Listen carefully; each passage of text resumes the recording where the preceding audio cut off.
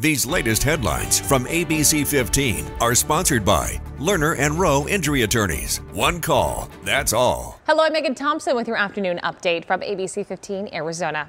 Phoenix police, they're investigating a shooting that left 2 men dead. This happened just before 3:30 this morning near 75th Avenue in Highland. Officers say both men died at the scene. The area around the shooting was shut down while officers investigated what happened there. And a woman has died after a crash Saturday night that near 51st Avenue and Baseline. Phoenix police say it appears 35-year-old Marchi Mercado was crossing the street mid-block when she was hit by a car. She was taken to a hospital where she died. Police say the car involved did stay at the scene.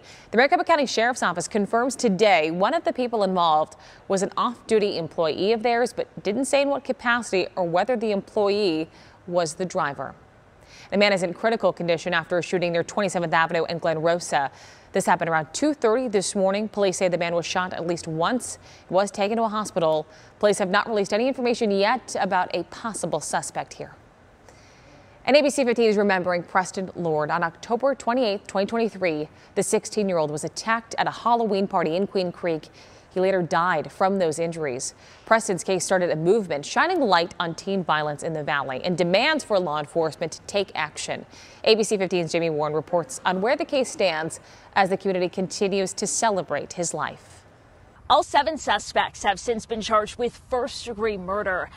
Today we're out here at Frontier Park and there's this gorgeous view of the water. So later tonight, water lanterns are going to light up the night sky as the community gathers to remember Preston and celebrate his life. We have covered this story extensively since the very beginning. Some history for you. Police say the 16-year-old was attacked at a Halloween party on October 28th of last year. Police say Preston and his friends were trying to leave when Preston was punched. He fell. Multiple others then punched and kicked him. 2 days later, he died. In December, Queen Creek police announced that they had submitted some charges against 7 suspects, some of them teens. And since then, all 7 have pleaded not guilty. Several of them have bonded out. Now, since his death, arrests have been made in several other violent cases involving teens, both victims and suspects, some related to the so-called Gilbert Goons, which Gilbert police have said is officially designated a criminal street gang. And then ordinances, like in Chandler, were created to crack down on violence. Law enforcement agencies creating a report, don't repost campaign. And here's what Preston's parents said when speaking exclusively with ABC15 about the movement that has started following his death. In my mind, I was just like, this isn't how his story is going to end. It can't end like this. And so we thought, well, what do kids like? Kids wear bracelets. So we decided to create a movement called Justice for Preston Lord. As for tonight's event, it starts at 6 o'clock. You're asked to wear orange because that was Preston's favorite color.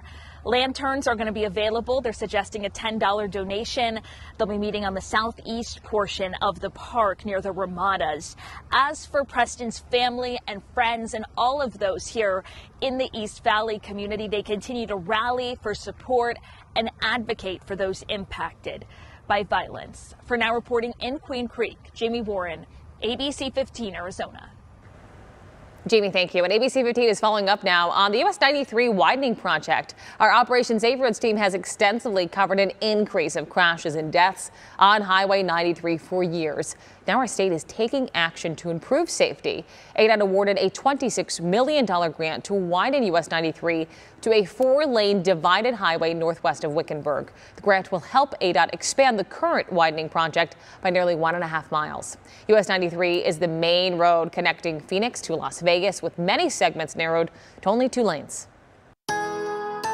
Get ready for a gusty and dusty day across State 48. I'm meteorologist Jorge Torres, and we have numerous wind alerts, mainly across northern Arizona, beginning as early as 11 o'clock this morning and lasting through tomorrow morning from areas like Mojave County up toward the high country and along the rim, with gusts of 45 to even 50 miles per hour anticipated later on today. Now, in the valley, the winds will not be as strong, but we're forecasting some breezes too. Winds sustained from the southwest at 10 to 15, gusting around 25 at times. Other than that, a mostly sunny day with a high of 92.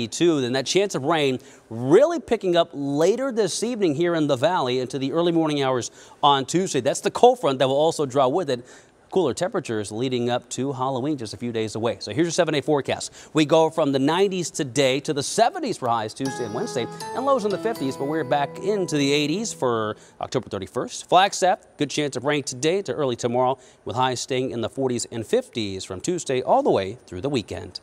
We'll have another update for you tonight. Until then, get the latest news, weather, and traffic at abc15.com, or you can download that free ABC 15 mobile app.